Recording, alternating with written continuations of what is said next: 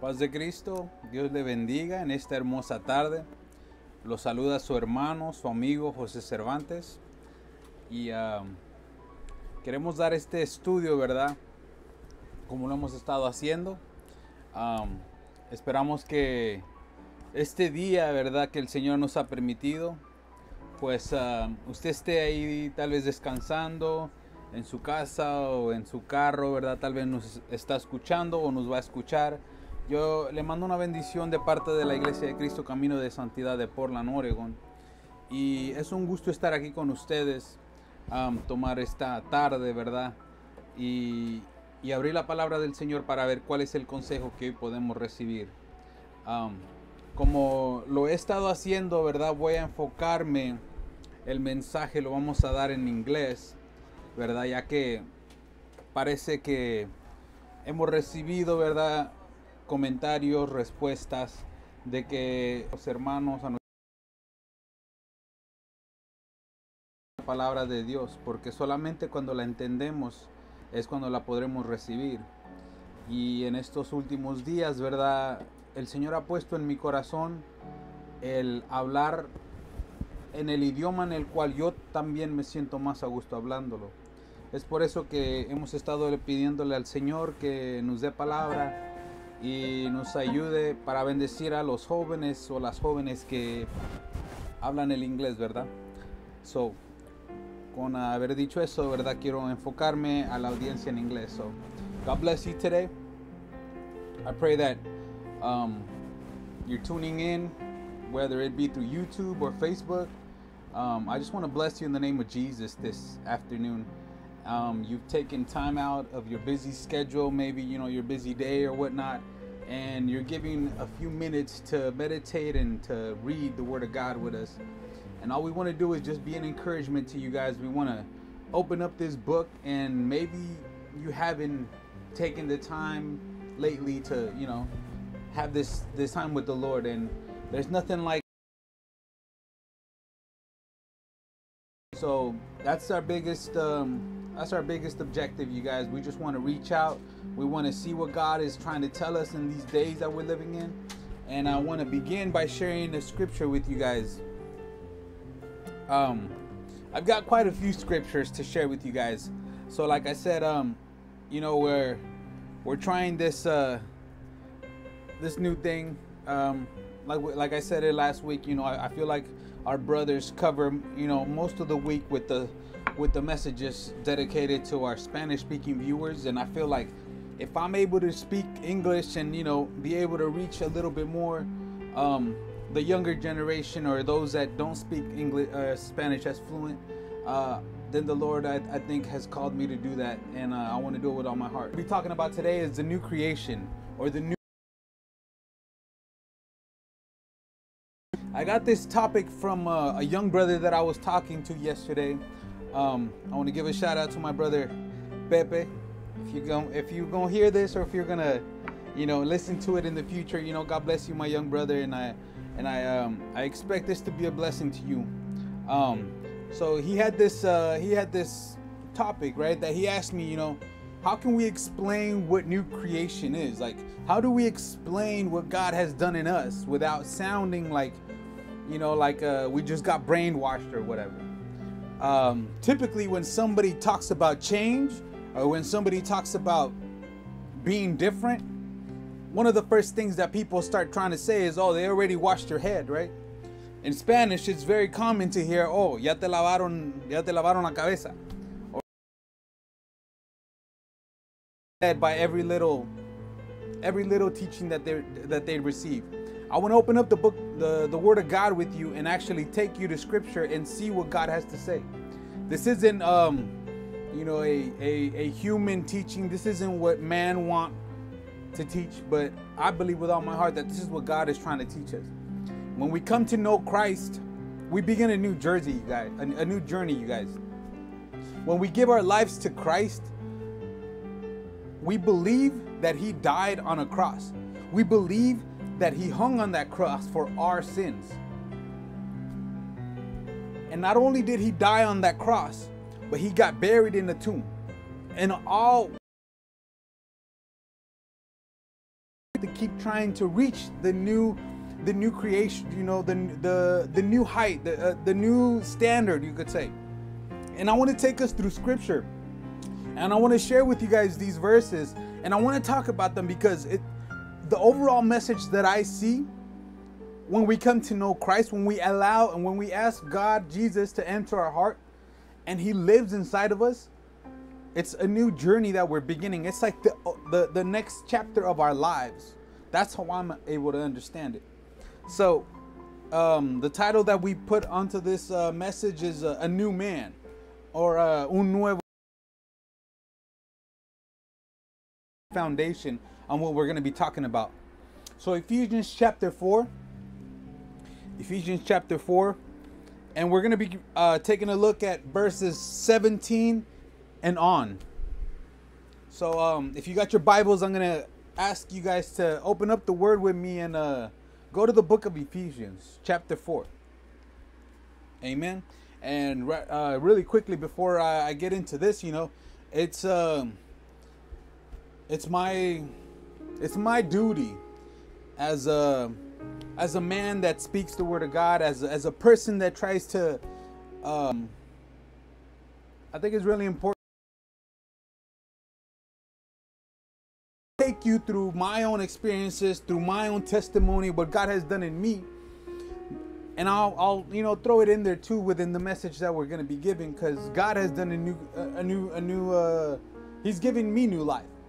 I'm a living testimony that God raises people from the dead, and not only raises them and says, okay, you know, I brought you back to life, now go ahead and keep living how you want. No, but when God gives us new life, when he raises us from our death, from brought out of the world, I consider myself born again. That's the term that we tend to use, right? When we talk about, oh yeah, I'm a Christian, I'm a born again believer, being born again. But what do you mean by being born again? Being born again, to me, that's the essence of a Christian. You know, if you're not born again, that means you're still living with the same kind of attitude, with the same kind of practices, with the same kind of lifestyle that you had, then you aren't a new man. Right? And if it isn't something better, then why pursue it? Why go after it? But I promise you that the word of God is nothing short than glorious, and what we find in this book right here, it's life. It's life to our soul. Like those times that you feel like you're down, like you feel like you're empty, the word of God is there to minister you. The word of God will lift you up when you feel like nobody is there to help you. So Ephesians chapter 4 verse 4, and testify in the Lord that you should no longer walk as the rest of the Gentiles walk, in the futility of their mind, having their understanding darkened, being alienated from the life of God because of the ignorance that is in them, because of the blindness of their heart, who being past feeling have given themselves over to lewdness, corrupt according to the deceitful lusts, and be renewed in the spirit of your mind, and that you put on the new man, which was created according to God in true righteousness and holiness. I'm going to keep reading, but I want to break this down. What we just read is just so much. I want to try to understand as much as we can. So it begins by saying, verse 17, it says, Paul is writing and he's saying, I'm writing this to testify and to let you guys know that when we come to know God, then when we are in the Lord, he's talking about people of faith. He's talking about people that have come to know a faith in God. It says, I testify in the Lord that you should no longer walk as the rest of the Gentiles walk. Let me sit on this for a minute. When it talks about Gentiles, we have to understand what it's talking about. So if we go back to when this book was written, it was written to the children of Israel. a lot of descendants. That's where the children of Israel come from. The Jewish people come from the line of Abraham, Isaac, Jacob, right? So this was God's special people. And all throughout scripture, we see that God would always come and rescue, would always come and save, would always come and try to like woo, try to like have this people fall in love with him. And many times the children of Israel didn't really want to follow God. They followed off, after different things. But when it talks about right here, Gentiles, it's talking about not the children of Israel. It's not talking about God's special people. It's talking about the people that lived outside. Any outsider outside of the Jewish people was considered a Gentile. Anybody that had idols, or like we look, right? When went after other gods, they didn't know the one true God of Israel. They didn't know the God of the Bible. It was people outside of the special people of God. And it goes on to say that you shouldn't live any longer. You shouldn't walk. You shouldn't live your life like the rest of the Gentiles, like the world outside of Christ lives. That's a term that we understand, right? When you are a Christian, when you live in the Christian home, a lot of the things is labeled as the world, right? Like very worldly. What does that mean? Well, the word right here, Gentiles, is referring to a worldly idea, a worldly mentality. It's pretty much trying to tell us the world is what we were outside a statue. When we think of a foreign god, you might imagine the little statue or the little image or whatever, but in reality an idol was anything that you worshiped higher than the only true living God, Jehovah, or Jesus, as we come to know him now. And so it says right here, the Gentiles were people that went after other gods. It was a people that didn't want the God of this Bible. So when he goes on to say, Paul is speaking to us, and it says right here, we should no longer walk as the rest of the Gentiles walk. What is that trying to say? We shouldn't walk the way that we used to walk. And if before coming to Christ, we used to, I could give examples, some people might not agree with everything, but the way that I understand it in my own life, okay? I was an alcoholic. I was these drugs and these crazy things, right? A lot of the people do. You can't go to a middle school or high school without smelling something in the air, or without seeing people, that are doing things that they're not supposed to be doing. And it says right here, don't walk like the rest of the people walk, like the world walks. Don't find yourself practicing the same things that the world practice. Okay, like I said, I speak for myself. You might say, oh, well, drinking ain't bad or whatever ain't bad. Okay, I'm not here to judge. I'm not here to tell you, well, if you're gonna do this, you're gonna go to hell. No, I'm not trying to say that. I'm trying to tell you what the Word of God says. It says right here, don't walk as the Gentiles walk. Don't behave like the rest of the world behaves. That's what it's telling us. If before we were thieves, that's another good one, right? If before we were liars, somebody, it's not about brainwashing unless you consider coming to Christ and being washed clean by the blood of Jesus. Then yes, that's the kind of brainwashing that we're talking about. You see, when you come to know Christ, it's not that you're being reprogrammed. It's not that you're being like, how would you say this? You're not being, you could say, brainwashed in a bad way. No, you're being brainwashed in a good way. You're being clean. You're being purified from your evil mind. Because let's be real. Most of us, throughout the day, we fail God even with our thought. Right? And that's what God is here to cleanse us from. That's what God is trying to have us be doing less of. When we come to Jesus, when we give our lives to Jesus, I'm gonna compare it to scripture to see what God says about my feeling. What does God say about my thought? What does God have to say about the way that I'm living my life, that I'm doing this, that I'm doing that, right?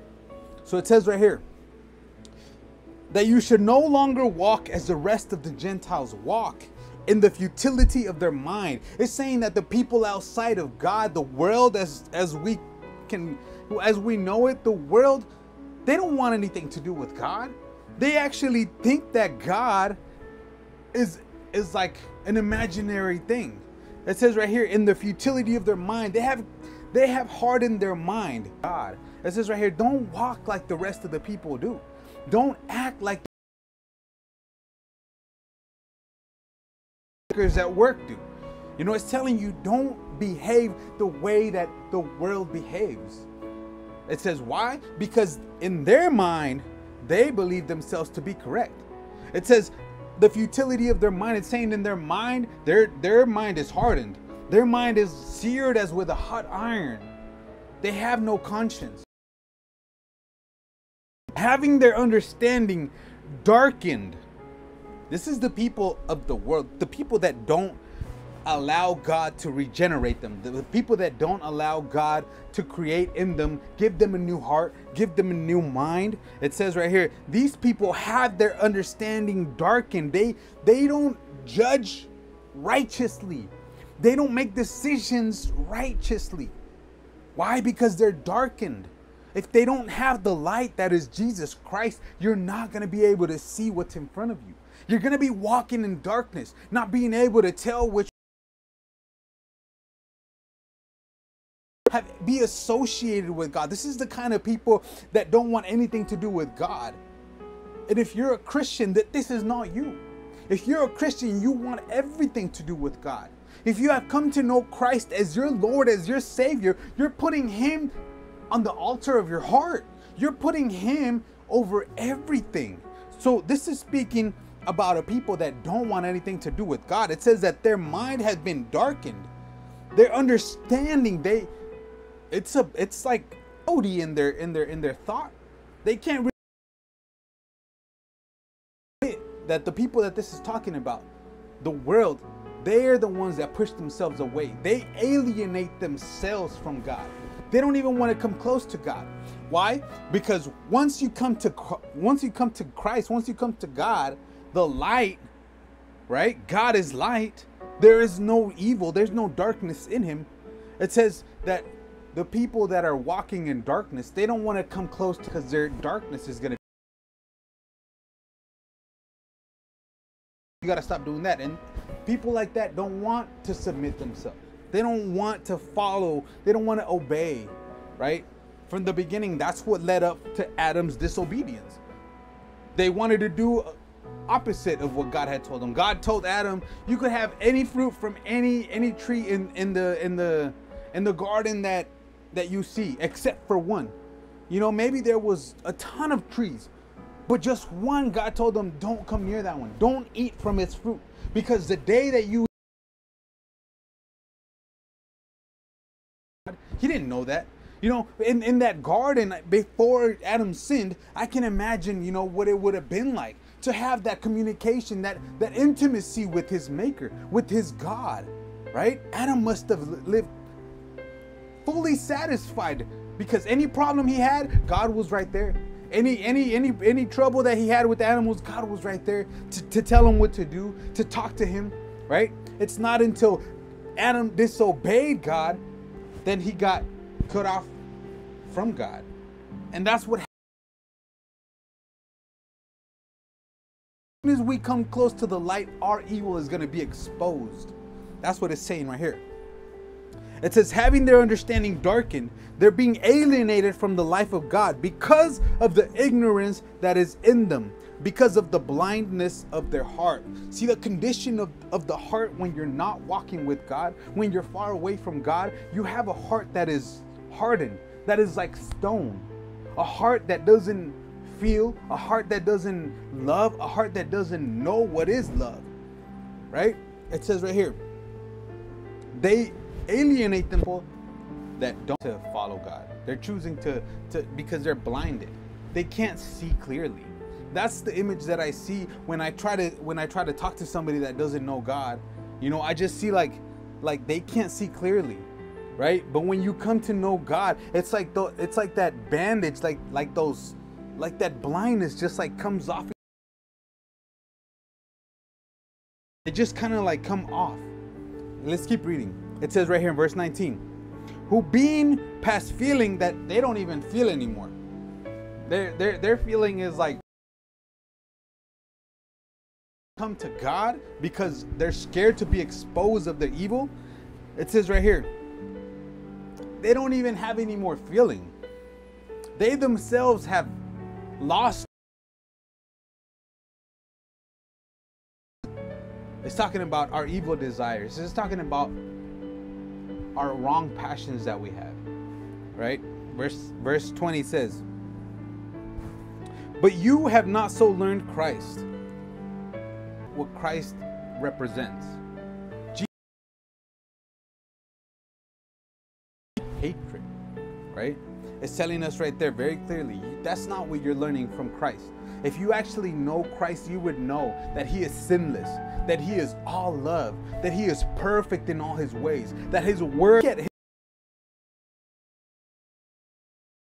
better than the sinners because he had dinner with the same sinners that he came to save.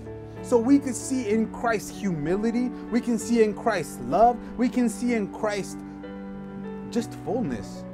Everything that we could ask for is in Jesus. Come to know him. I invite you today, open up your heart and allow Jesus Christ to do the work in you. It's not about us, it's not about me following a certain rule. It's not about me even, right? Obstacles in our lives. He helps us deny the things that we shouldn't be following. Let's keep reading. Verse 21, it says, if indeed you have heard him and have been taught by him as the truth is in Jesus. It says, if you have really come to know God, as if you have really come to know Jesus, the key here is knowing Jesus. The key here is knowing this God. He is truth. And it goes on to say, if indeed you have heard him, have heard who? Christ, his word. If you have heard his word, it's his word that transforms you. It's his word that changes your heart. It's his word that takes off that bandage from your eyes, that blindness, and allows you to see. It's the word of Christ. It says, if you have heard him and you have been taught by him, the Spirit of God is the one that teaches us. The Spirit of God is the one that leads us. When you come to give your life to Christ, when you give your life to Christ, that was going to lead us and teach us all things about God. And without the Spirit of God, we cannot be saved. Without the Spirit of God, we cannot know God. We can't have that intimate relationship if it's not the Spirit of God connecting us. The Spirit of God is what connects us. It's what brings us together. It says right here, verse 21, if indeed you have heard him and have been taught by him, as the truth is in Jesus. Verse 22 says, that you put off concerning your former conduct, the old man which grows corrupt according to the deceitful lust. It says, if you have come to know this Jesus, if you have learned from this Christ, if you have learned from his truth, if you have come to realize that, stop acting the way that you were acting. You got to stop giving yourself to the things that you used to give yourself to. I mean, like I said, I could give examples, but we know what those things are. We know what things don't please God. We know what things please God. We know what upsets God. We know what saddens God. We do. We're in our hearts. God placed something. God placed into each one of us. You know, some people might call it conscience. Some people might call it the Spirit of God. But whatever it is that you call it, God placed it in each one of us to know right from wrong. We all know what's right from wrong. You know, but let me tell you, there will come a day when we're gonna leave this corruptible, this skin, this flesh. We're gonna leave it and we're gonna be glorified and we're gonna go up to heaven and be with Christ.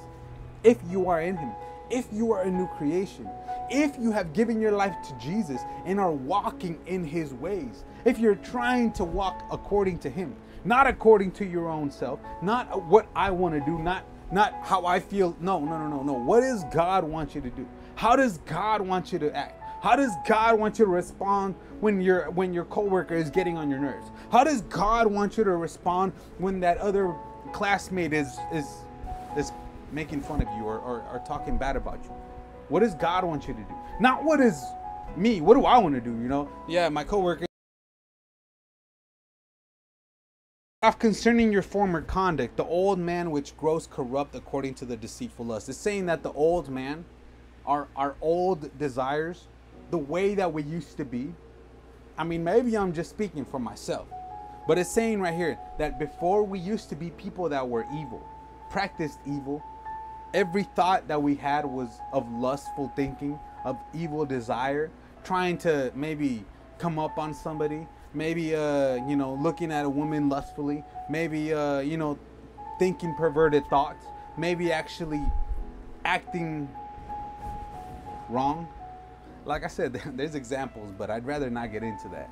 So I'll keep reading. At 3, it says, and be renewed in the spirit of your mind. Where is the challenge? My war is not against the person next to me. My war is not even against my coworkers. A lot of times my war is within my own mind. A lot of times, if not most of the time, my biggest battle is within my own mind. It's saying right here, what do we have to do? It says we have to be renewed in the spirit of our mind. We have to let the Spirit of God renew our mind. That's what it's telling us. There's a verse that says that we have to not let the world control us, or we're not to be flow just like the world is flowing, but we have to renew our minds with the Word of God. We have to allow this word right here that we're trying to read to you. We have to allow this word to be the filter of our minds. That's how I understand it. Thought of Jesus should be in our mind. Like, is this really what God wants me to do? Is this really going to be pleasing to God? Or is it just pleasing me? Or is it just doing me? Or is it just because I feel like, this is right? But it says right here, we have to be renewed in the spirit of our mind, the mind. Once we're able to clean our mind, like a lot of people say, wash our mind clean, then we'll be able to know what God wants from us. But if we're caught up in our own evil, if we're caught up in our own lust, if we're caught up in our own ways, we're never going to understand or even hear what God has to say. It's like I tell my kids sometimes, why does God give us 2 ears and 1 mouth, but to hear better than to speak less? Right? You ever think about that? Why is it that we have only 1 mouth and 2 ears? It's maybe because God wants us to be better hearers instead of better speakers, right? And it's telling us right here, we have to be renewed in the spirit of our mind. We have to hear the word of God. We have to hear our God. We have to listen to the word of God. Instructions. I can't do anything. I can't buy anything, and open it without reading the instructions first. I don't know why I do that, but that's the kind of person I am. Is your eternity something worth you understanding how to get to?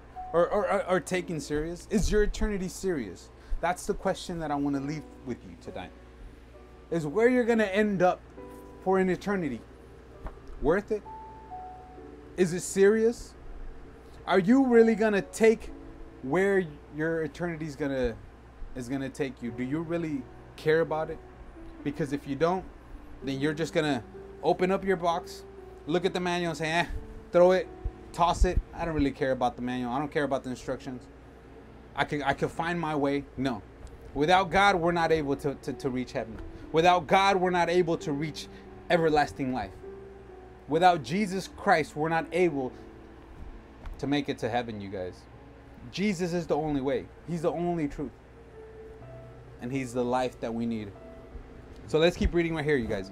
It says, verse 24, and that you put on the new man, which was created according to God. See, God is the one that is the one that is in the business of creating new people. It says we have to put on the new person, the new man. And I mean, you might be listening and saying, well, I'm not a man, I'm a girl. Okay, well, the new woman. It's telling us right here, the new person. It's telling us right here. Maybe before we used to be called a thief. Maybe before we used to be called endless things. But when we come and we find a new identity, when we're born again into Jesus Christ, He gives us a new identity. He no longer looks at our fallen nature, but through the sacrifice, He sees us as His beloved. He sees us as His most precious creation. See, it blows my mind when I think about creation, why God did what He did. You know, why did God take those 6 days that Genesis talks about? Why did God go through all that trouble to make everything that we're able to see for the enjoyment of the pinnacle of His creation, which is you and I? You know, God took so much care of preparing the trees, preparing the plants, preparing animals, preparing all of creation for you and I. See, we're the center of His creation. We were made in His image.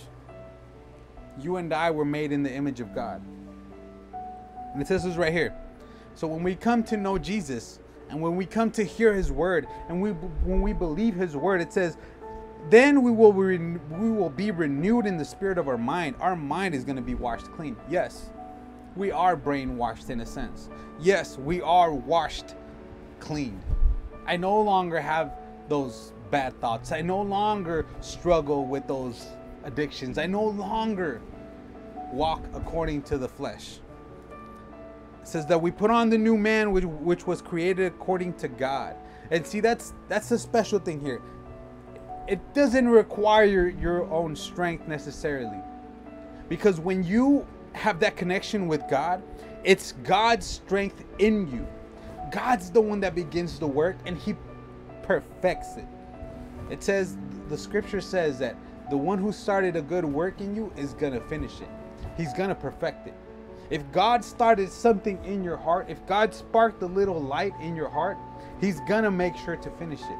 As long as we keep close to Him, as long as we stay trying to come after Him.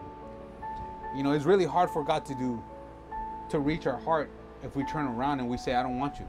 It's really hard for God to reach us. But when we come and we realize that we need Him, we open up our heart, God says, and I could do something. I could actually do something with this person. I could take him to the next level. I can take him to the next glorious stature that he needs to be at. So I want to keep reading this. It says that we put on the new man, which was created according to God, in true righteousness and holiness. Righteousness and holiness. See, those are descriptions of what God is. When we think of a righteous judge, when we think of righteousness, it's right standing with God. You know, because when we realize that we are sinners, that we can't amount to anything if it's not Jesus helping us, when Jesus died so that we wouldn't have to be punished for our transgressions, for our iniquities. That's why Jesus hung on that cross. Jesus hung on that cross. He hung on that cross and He died and he took the punishment of our sin. And He did it because He loved us. He did it because He wanted us to change. He wanted us to be different. He didn't want us to keep walking. You know, Jesus came to save us. And Jesus came to show us grace and love and mercy, something that we don't deserve. But just because we are living under His grace, that doesn't mean that we're supposed to be free to live about however we want. That's not it, you guys. When we give our lives to Christ, we're actually saying, God, I hand over my life to you. When we give our life to God, we're saying, God, all my ideas, all my passions, all my thoughts, all my wants, all my desires, they're yours. You take them. See, when we give our life to Christ, it's a commitment that we got to make. Because Jesus died for us. He died for each one of us. Are we going to live for him? Are we going to give our life to him? Are we going to say, Jesus, here's my life. Use it for whatever you want? Because that's really the invitation that we're getting, you guys.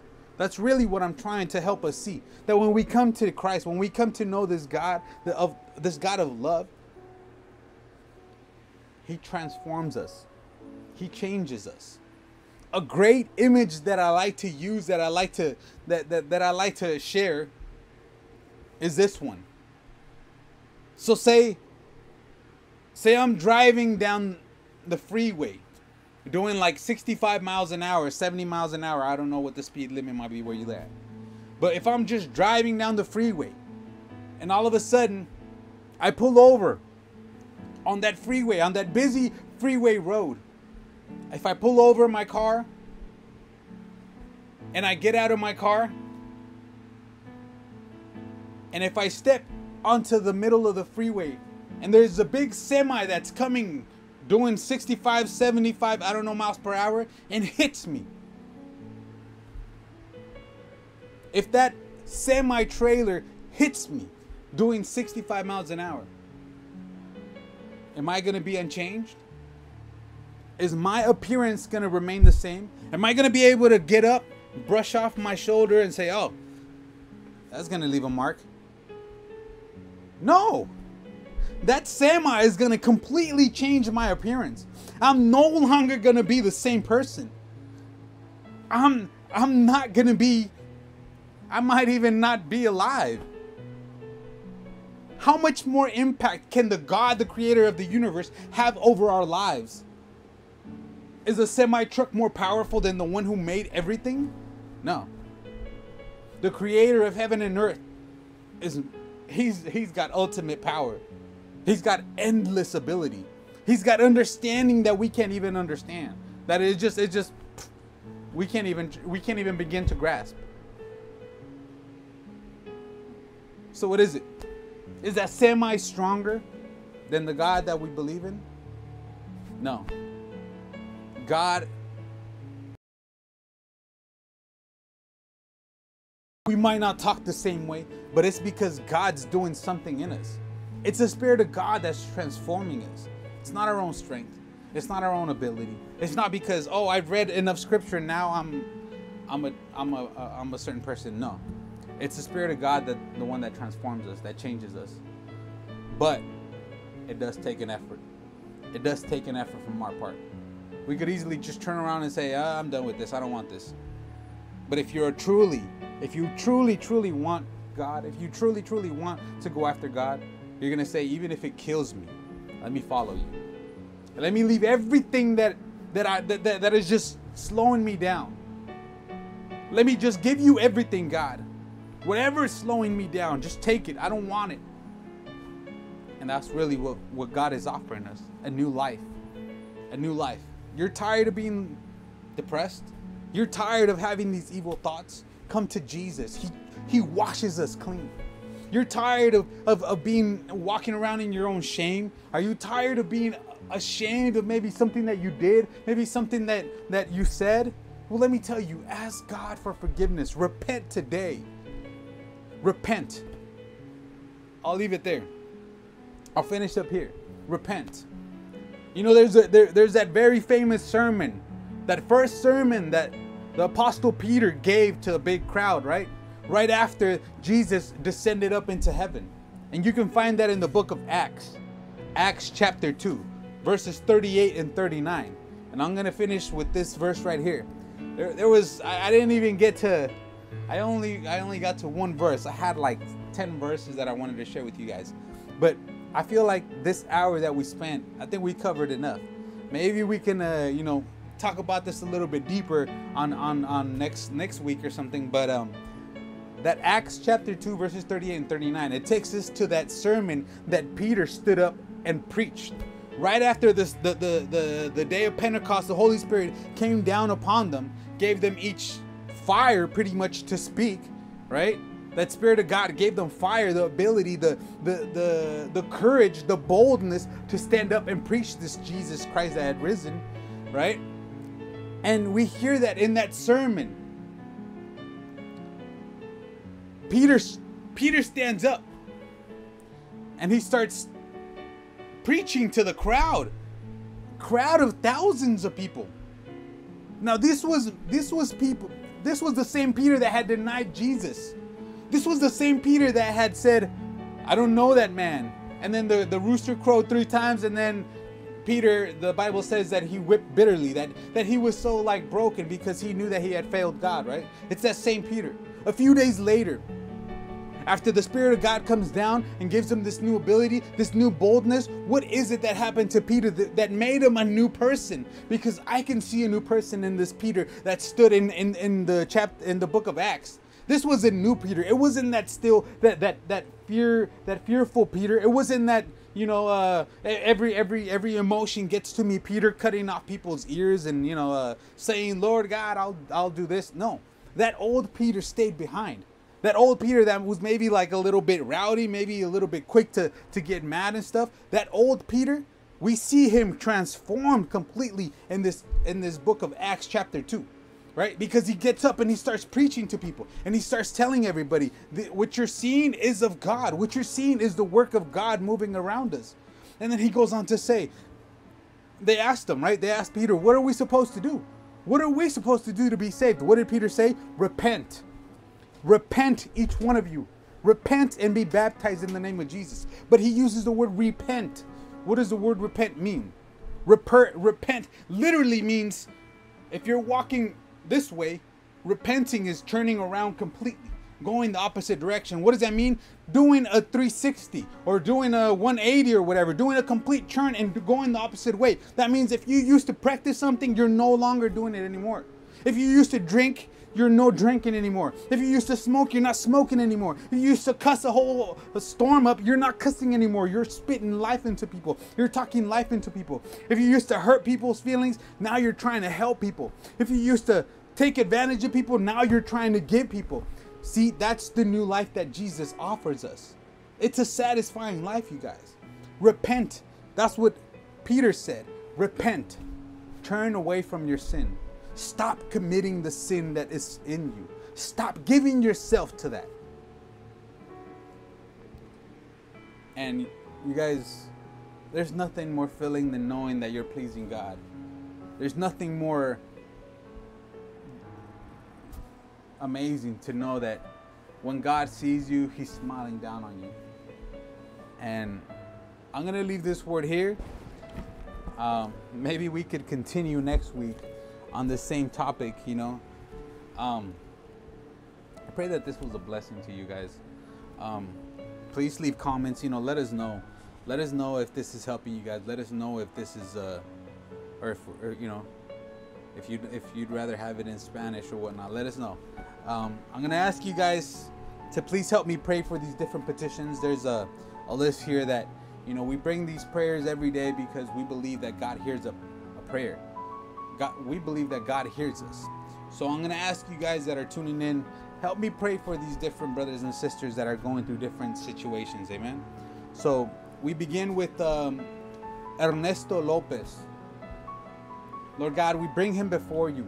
We're asking for your mighty hand to come upon him, Lord God, que lo sanes de cualquier virus, de cualquier mal que haya llegado a su vida, Padre. En el nombre de Jesús lo traemos y te rogamos, Señor, que tu mano poderosa le sane, Señor, para testimonio de su vida, Señor. Por Gabriel y Berta Mendoza, Señor amado, ahí donde están mis hermanos, Señor, yo te ruego que inyectes ánimo. De igual manera, Padre, mi Dios, tú conoces su situación y cómo están, Padre. Yo te pido por Tomasa, Señor, por sanidad de ese virus, Señor amado. Tú conoces, Dios mío, la situación en la que se encuentra, mi Dios. Lo que más te pido, Señor, es que tu fuerza esté ahí, Señor, y que sea tu mano poderosa, Señor, librando a Tomasa de cualquier mal, de cualquier virus, de cualquier estorbo que le haya llegado, Señor. Por Santo Tomás Puerto Jr. también, Señor, que toques el corazón de este varón, Señor amado, que le inyectes, mi Dios, amor dentro de él, Señor, que limpies cualquier estorbo, cualquier dolencia, cualquier cicatriz, Señor amado, cualquier daño, Señor Jesús, que haya en él, Padre. En el nombre de Jesús te lo pedimos. También te pedimos, Señor, por Javier Ortiz, Señor. Que seas tú, Padre, dándole la libertad que él necesita, Señor amado. Tal vez está, mi Dios, bajo cadenas. Tal vez está literalmente preso, Señor, o espiritualmente preso, Señor. Yo no conozco, Padre, pero yo lo que te ruego, Señor, es que tu mano poderosa, mi Dios, quebrante y rompe toda atadura, Padre, en el nombre de Jesús.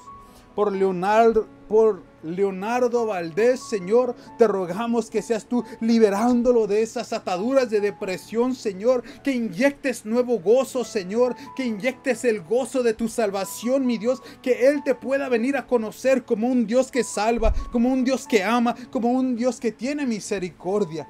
Padre, por María Eliana Itzol, Señor, y por Brenda Sierra Anguiano, Señor. Mira, mi Dios, por nuestras hermanas, Padre. Hoy te pedimos, Señor, que tu mano poderosa sane cualquier estorbo, cualquier dolencia, cualquier enfermedad. Por la sangre del Cordero que fue derramada, yo te pido, mi Dios, que seas tú liberando y sanando cualquier estorbo que haya llegado, mi Dios.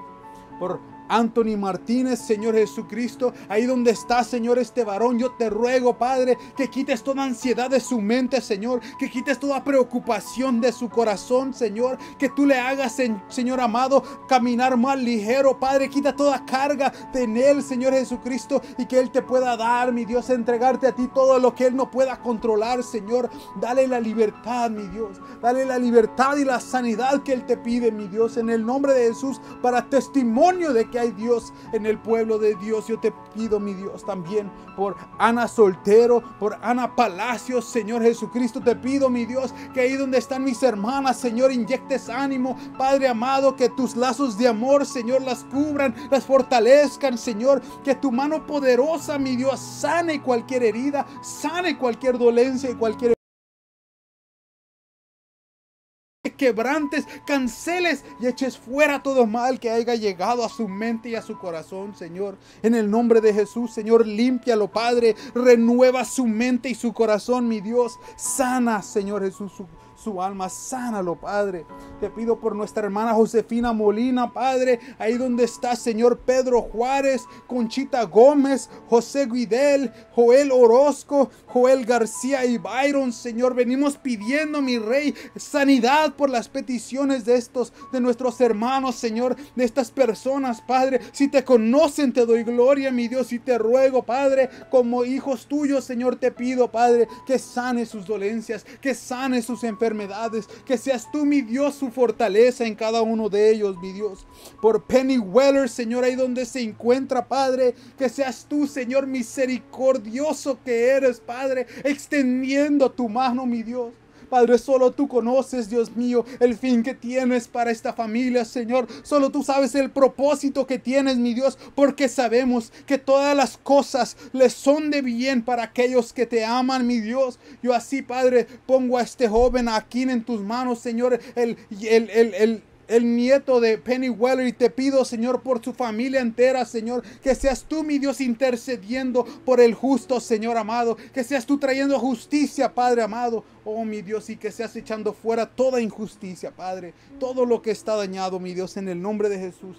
Por Inés Ávila, Señor, ahí donde está, Padre, con esos ataques, yo te ruego, Padre eterno, que esta persona pueda venir a conocerte para que pueda luchar, Señor amado, con la armadura que tú ofreces, Señor. Que sea tu poder, Señor, en el nombre de Jesús, trayendo todo estorbo al nada, Señor, cancelando toda depresión, toda opresión que haya llegado. En el nombre de Jesús, échala fuera, mi Dios, de la vida de Inés Ávila. Por Priscila Aguilera García, mi Dios, una vez más, mi Dios, te venimos pidiendo, mi Rey, que seas tú cancelando, rompiendo toda hechicería,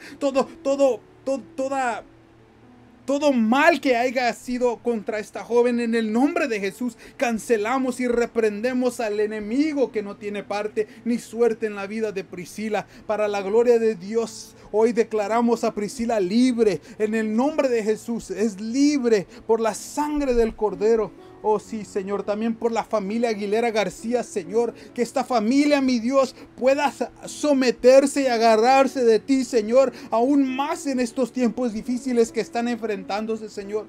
Mi Dios, yo te ruego, Señor, que afirmes los pasos del varón de esta casa, Señor, también de la madre de esta casa, Padre, en el nombre de Jesús, y que sus hijos también, mi Dios, todos caminen, Padre eterno, hacia la salvación, hacia ti, Jesús de Nazaret. Yo te pido, mi Dios, por José Alfredo Miranda, Señor, te pido que tengas misericordia de él, Señor, y que él pueda recibir tu regalo que tú das de salvación y de tu Espíritu Santo, para que él pueda tomar las decisiones correctas, mi Dios.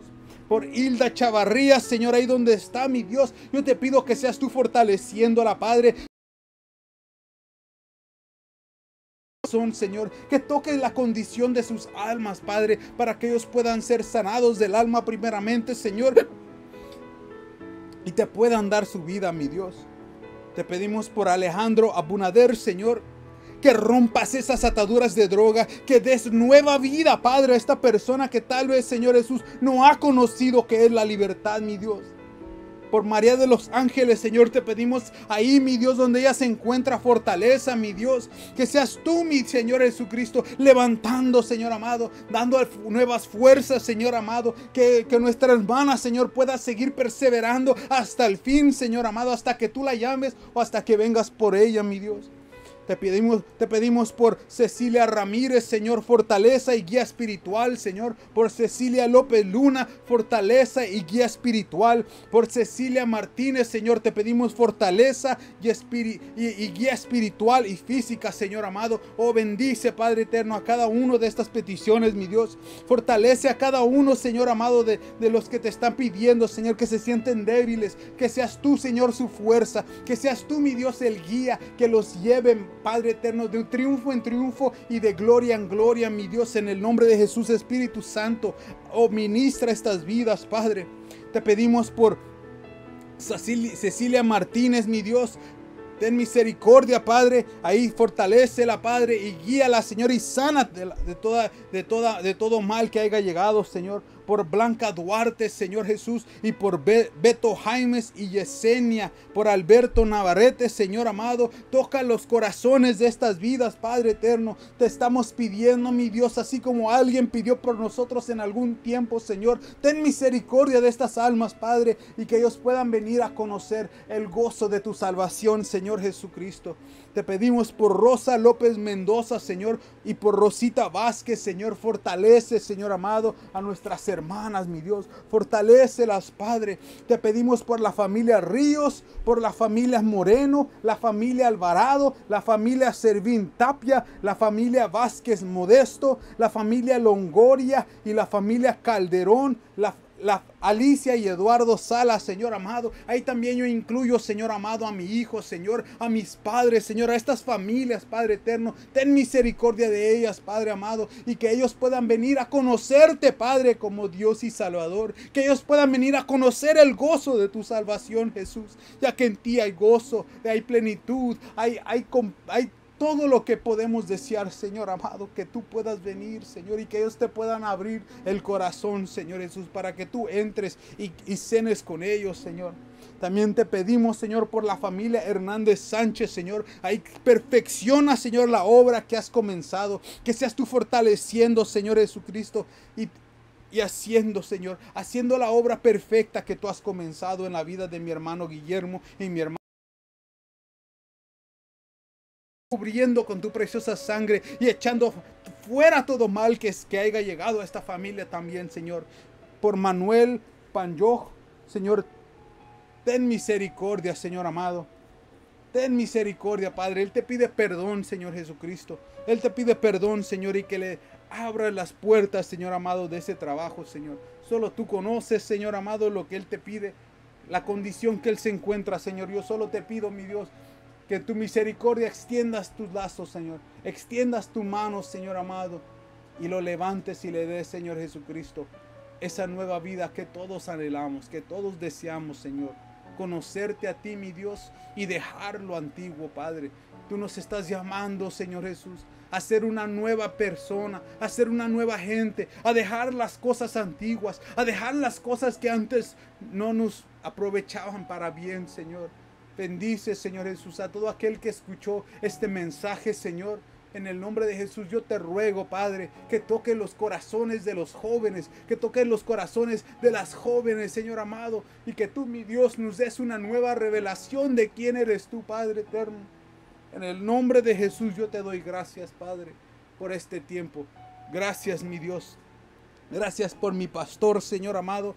Ahí donde está yo te pido, Señor, que perfecciones también la obra que has comenzado, Señor. Que renueves esa cintura, Señor. Que restaures, Padre eterno, todo lo que haya sido dañado en la cintura de mi pastor, Señor amado. Y que lo levantes con poder, con unción, con palabras, Señor, en el nombre de Jesús. Con libertad, mi Dios. A toda la familia pastoral también yo te pido, Señor, que tu presencia permanezca sobre este hogar, Señor. En el nombre de Jesús te damos gracias, Padre. Gracias por el hermoso sol que nos permite, Señor. Gracias, Padre eterno, por todas las bendiciones que nos rodean, Señor. En el nombre de Jesús te damos gloria y honra.